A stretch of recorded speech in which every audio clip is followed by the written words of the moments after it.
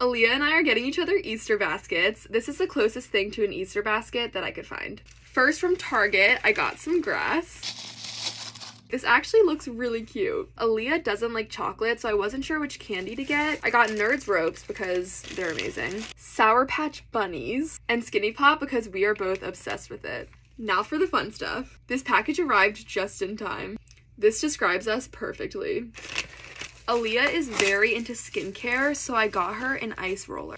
Everyone says these are amazing. Now I kind of want one. If you guys know Aaliyah, you know that she lives by Palmer's Cocoa Butter.